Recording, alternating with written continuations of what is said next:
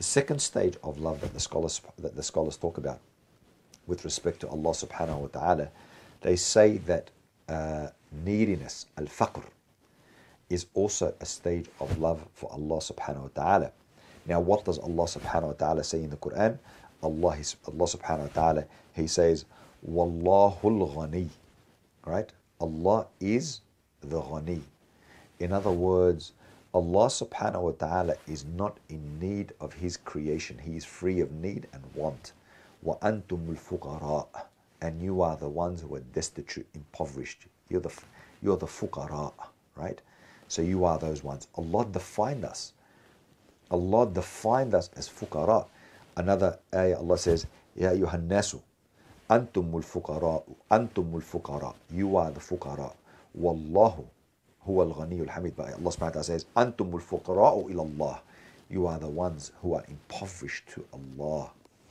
So acknowledging your neediness, understanding your neediness, understanding the nature of your relationship with Allah subhanahu wa ta'ala, the fact that you need Him, the fact that there'll never be any notion or state or situation in your life where you will ever be free in terms of needing Allah Azza wa Jal.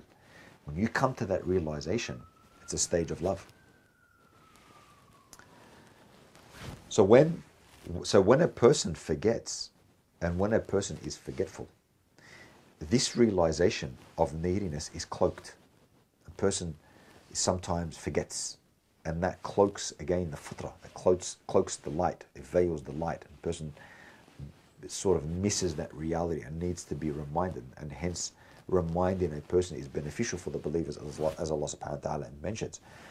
But instantaneously we see that the fact that Allah says, you are the fuqara, you are the ones who are in need to Allah, understanding that neediness. And one thing that we spoke about last time, we said that Allah subhanahu wa ta'ala, He invited us, human beings, to obey Him. And in that is a blessed gift. The fact that He's invited us to have the honor to worship Allah subhanahu wa ta'ala. And that is a great blessing that is missed by so many people.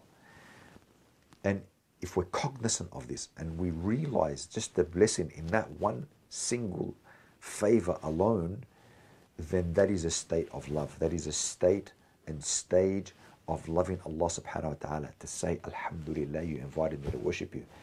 And you fall in love with that. But when you forget, it takes you away from that realization. So neediness, al-faqr, the scholars say, is a state of love, is a stage of love.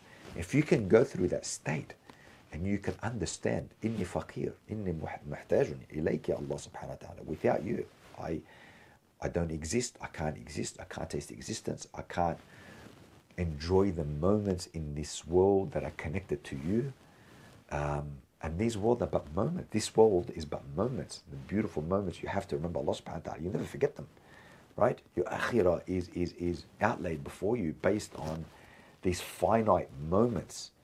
And al-faqr and neediness, needing Allah, subhanallah, going through that in one's mind and the reality of one's being, knowing that you are faqir, the scholars have said it is a stage of love for Allah subhanahu wa ta'ala. And this is the scholars, they talk about the stages of love.